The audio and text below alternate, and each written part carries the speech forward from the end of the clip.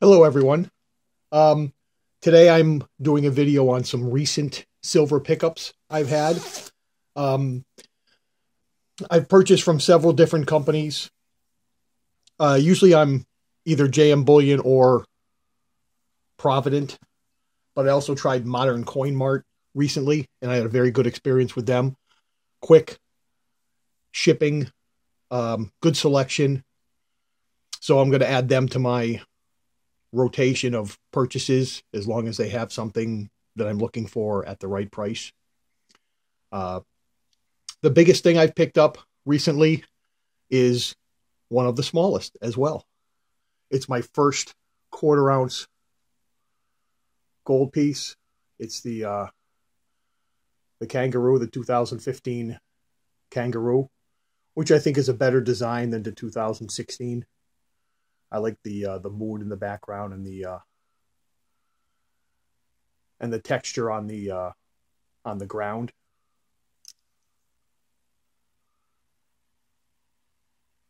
And I'm going to end up having to pick up another quarter ounce eagle to match with it. But that's the single most expensive item I have currently. I'm not a big gold purchaser.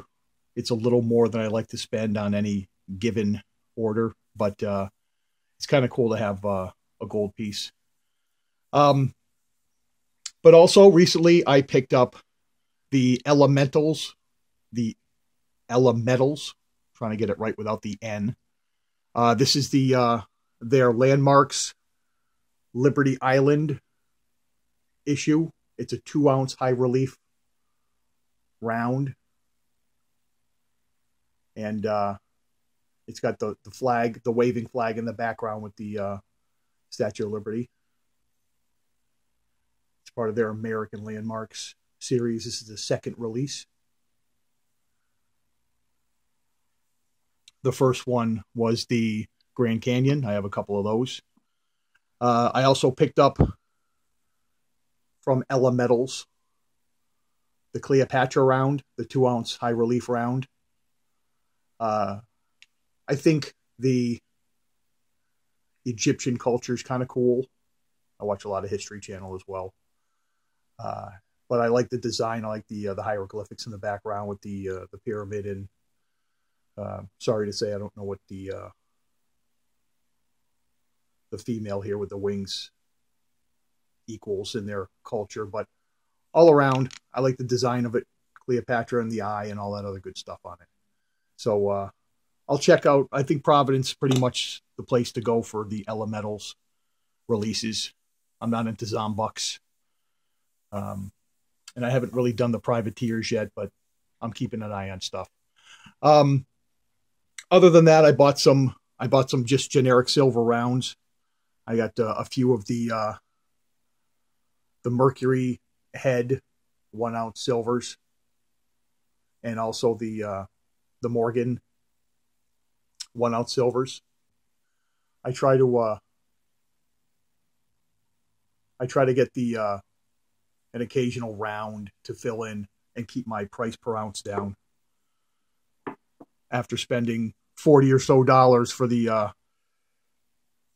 40 plus actually for the 2-ounce high relief, I'll buy some generic silver rounds to try to even out my price per ounce.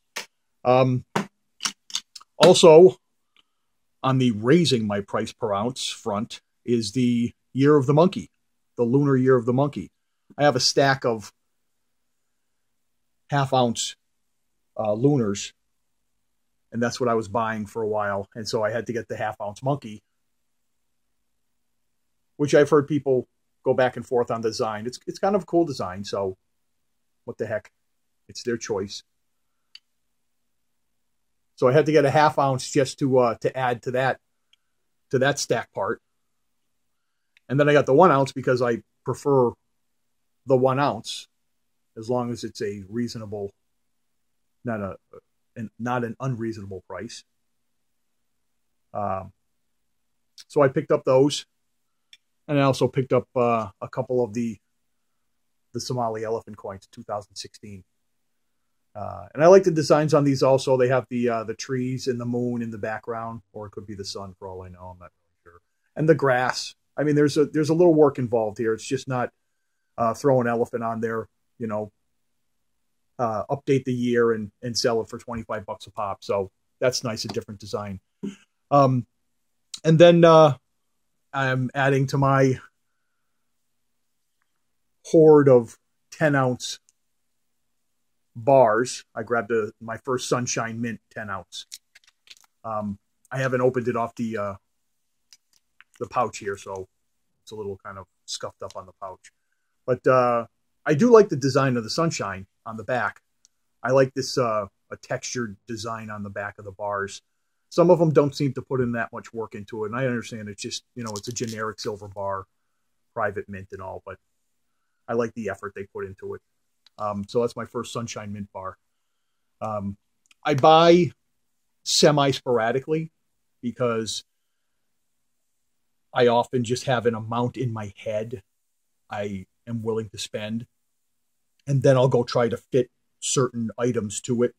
Sometimes I'll say, oh, if I have $200 to spend, that's a 10-ounce bar and a few rounds or something like that. Sometimes I'm looking for specific items, and then I have to fill in depending on if there's $100 base for free shipping.